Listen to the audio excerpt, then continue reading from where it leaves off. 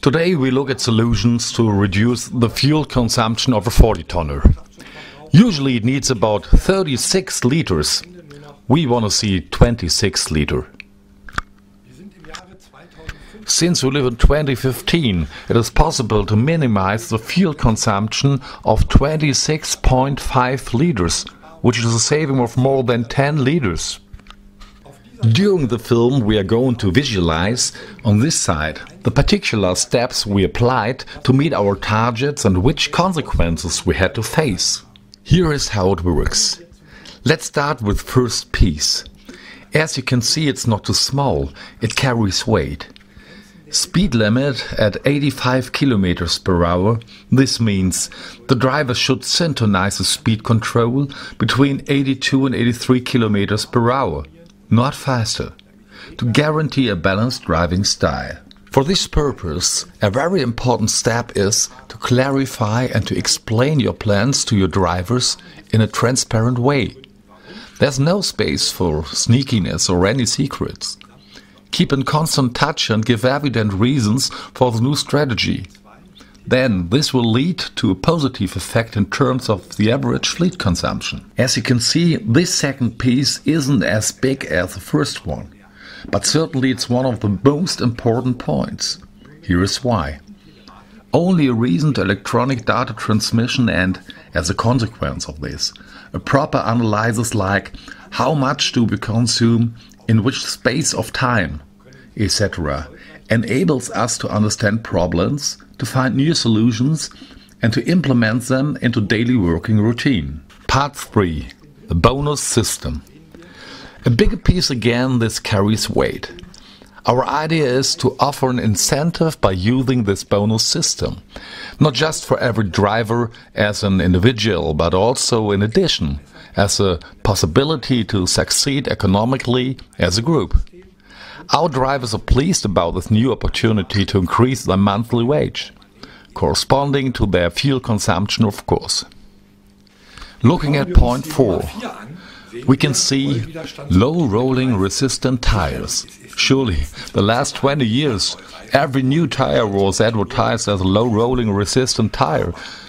But by the implementation of new material in the last few years, the current low rolling resistant tires are pretty much adequate to reduce their fleet consumption. Part 5. Again a big piece. Here we're going to analyze the elementary correlations between the truck's mass and the truck's consumption. In other words, by reducing the trailer's weight, we will recognize a striking effect to the entire fleet consumption. Part 6. Now we are looking at the aerodynamic components. We have already attacked roof spoilers to every tractor. That's why we are concentrating currently on the trailer's aerodynamic efficiency. For this purpose, the company WEBCO and its subsidiary companies developed excellent aerodynamic components, more precisely, lateral attachment parts for an improved aerodynamics of the trailer. Part 7 includes the same idea as Part 6. It's about aerodynamic components for the trailer tails. Former trailer tails were cut like a piece of sausage. Nowadays the WEBCO component OptiFlow tail modifies the truck length, which again leads to an improved aerodynamics at the trailer. In consequence of this positive physical effect, the fuel consumption will drop.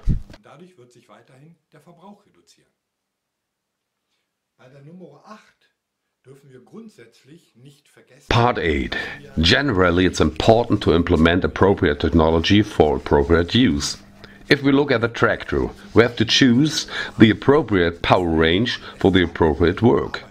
To give a simple example, 10 horsepower per ton and 10% to be on the safe side means for a 40-tonner 400 horsepower plus 10% to be on the safe side, that's 440 horsepower.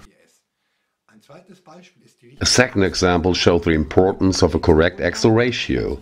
By reducing the revolutions per minute, the engine will work more slowly, which leads to an optimized fuel consumption.